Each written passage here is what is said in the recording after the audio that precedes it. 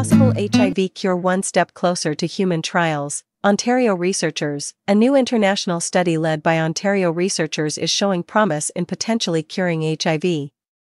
If it makes it through human clinical trials, it has the potential to cure millions of people worldwide, researchers say. Approximately 95% of people with HIV have it chronically, which Ryan Ho, a master's student at Western University in London, Ontario, and co-first author of the research, said can be defined as having the virus untreated for around 1 year.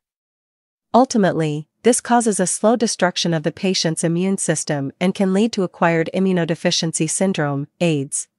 Worldwide, 39 million people are infected with HIV.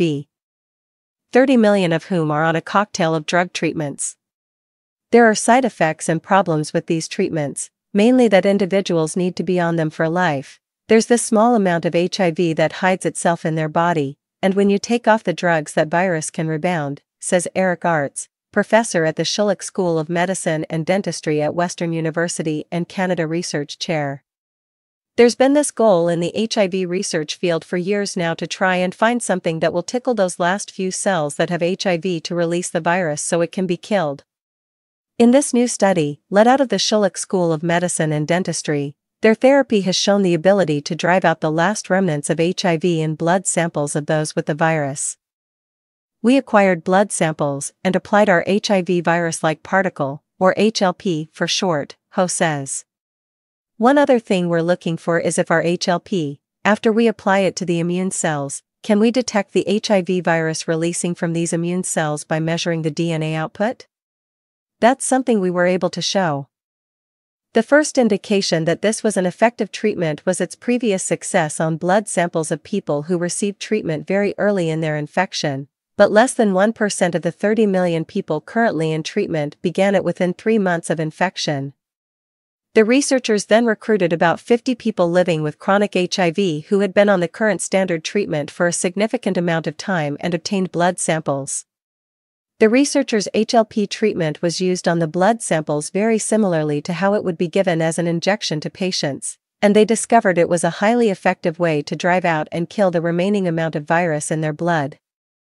It's very targeted, and we found out that it's about 100-fold more effective than anything that has been tested before, Arts says.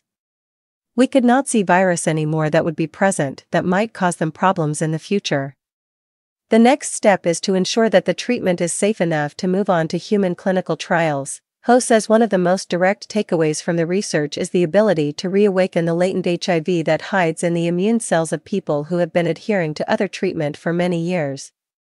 Us being able to acquire blood samples from people who had been taking treatment consistently for over a decade for a couple of them, and still reawaken this virus. It's a hopeful takeaway, Ho says. The study was not without limitations, however. Researchers were unable to test its effectiveness in those with the C subtype of HIV, which is predominantly found in Asian continents, some of Europe and the Middle East. But subtype C is the largest proportion of the virus that is circulating. Targeting C and ensuring that the HLP is effective would be really representative to the existing world's infection state, Ho says. Our project is an international collaboration, but those are predominantly in Uganda, in the United Kingdom, in Cleveland, and somewhere around Maryland, Baltimore, and Toronto, Ontario. That's just due to the collaborations that we have with other professors and other doctors.